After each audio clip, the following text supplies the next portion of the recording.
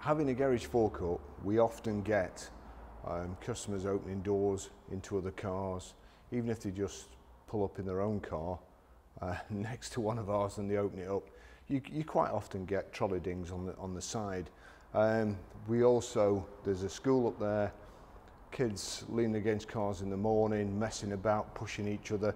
So we quite often get little dents on the bonnets.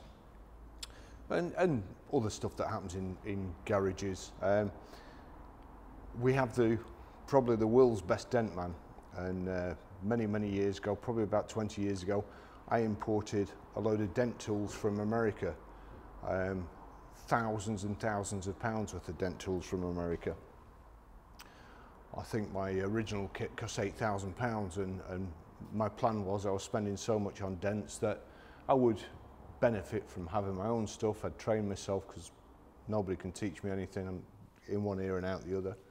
And anyhow, I practiced a few times, and I remember one dent. It was on a gold Renault Clio, and I got it at what I thought absolutely perfect.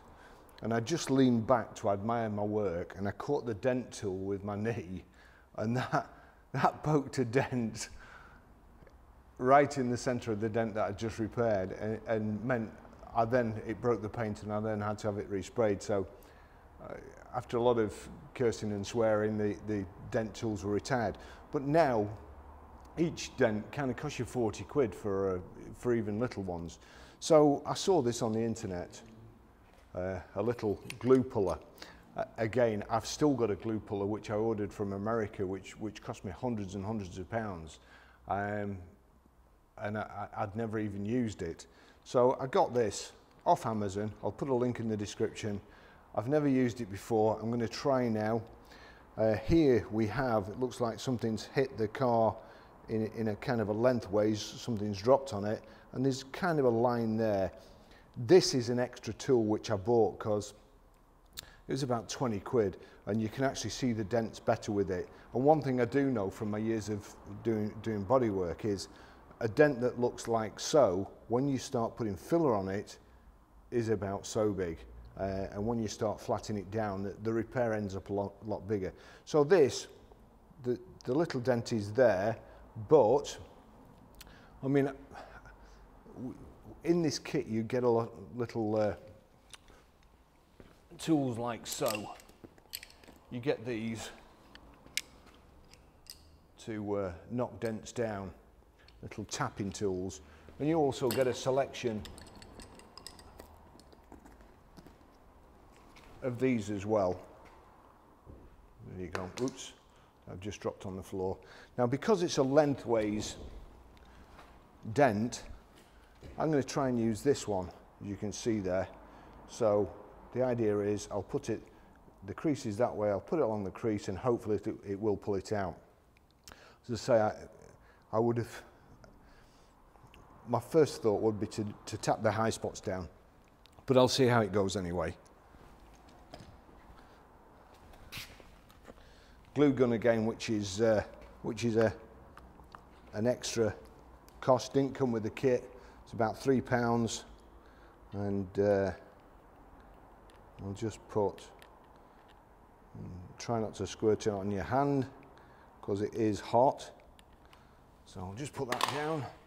There's the dent there.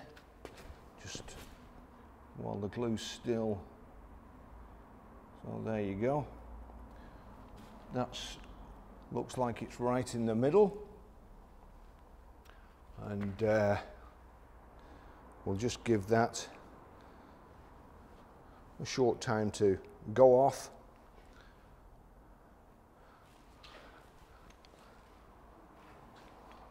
And then, as you can see there, that goes over like so,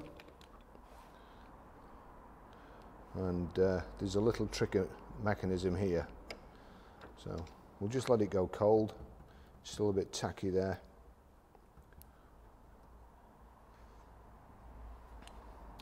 I'm trying to film it to the best of my ability as well. It is a little bit awkward having this there, and the camera's got to be on the other side too, so that you can view these lines. You can see from the lines the dent does spread out quite a bit. Normally my head would be where this camera is, so that's making it even more awkward. So this tool here, as you can see there, the legs there spread the weight, so you can apply pressure here, and you can also adjust it from the top just there, so it comes up further if you need to pull the dent out further or it needs to go in further. But I would suggest that you just take it a little bit at a time, and you don't pull it too far and stretch the metal. So that feels like it's on pretty solid. I'll just put that on like so, and I need to be pulling sideways and just tighten it up a bit so I can pull a little bit better.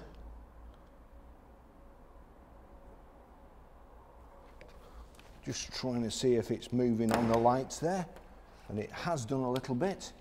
That's pulled it out. That's pulled it out a little bit. I'm quite pleased with that for the first attempt. So now I'm going to try with this smaller one and just put that right in the centre.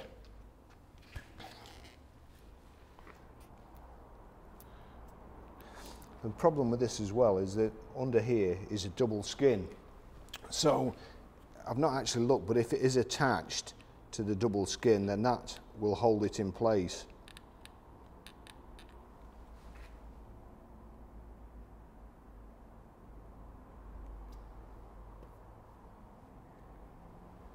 That should have gone off now, so we'll just give it another go. Over the top there. Just tighten that up. So we've got leverage right from the word go. You can see that actually pulling the metal and pulling. If I could hold it there now, that would be virtually perfect. So I'm just going to try and stretch it a little bit more quickly.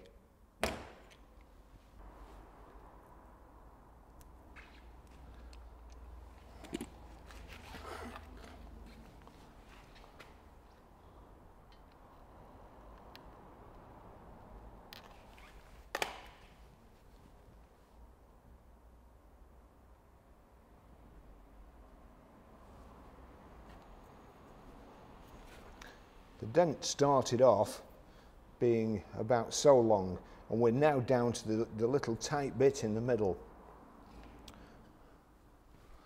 And it's probably in the worst place it could be. If it was perhaps in a flatter panel somewhere, it'd be all right, but we're right on the strongest part of the bonnet really, where it's curving in two directions.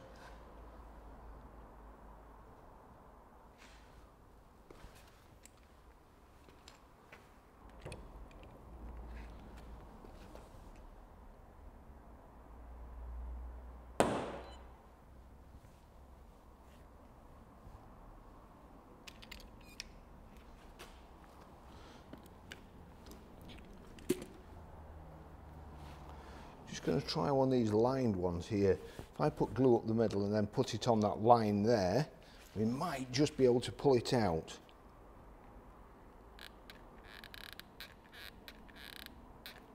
So that's like so, and right up the line.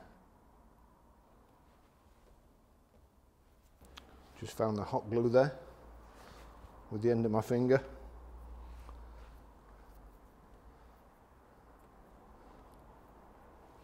I'll probably save myself 40 quid for our dent man coming and then go and need skin grafts on my fingers. I don't think I could do this for a living. There's too much waiting around. Okay, as with everything I do, I'm pretty impatient. So what I've done with this one, the other ones were coming off too easy. I wasn't waiting for the glue to dry long enough. So I've put this on, been away, made a cup of tea, and I'm now going to try. But the others did significantly improve the dent. However, this last little pull, the last perfect little bit is just proving a little bit difficult, and the glue was just pulling off too easy. Now that's better. I should have left it longer previously, because that is actually pulling properly. I'm just going to adjust that down so I've got a bit more feel over it. Now, you can still see it. Let me just release this camera.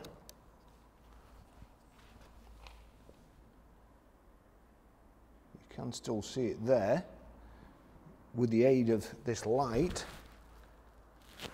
but once you take the light off,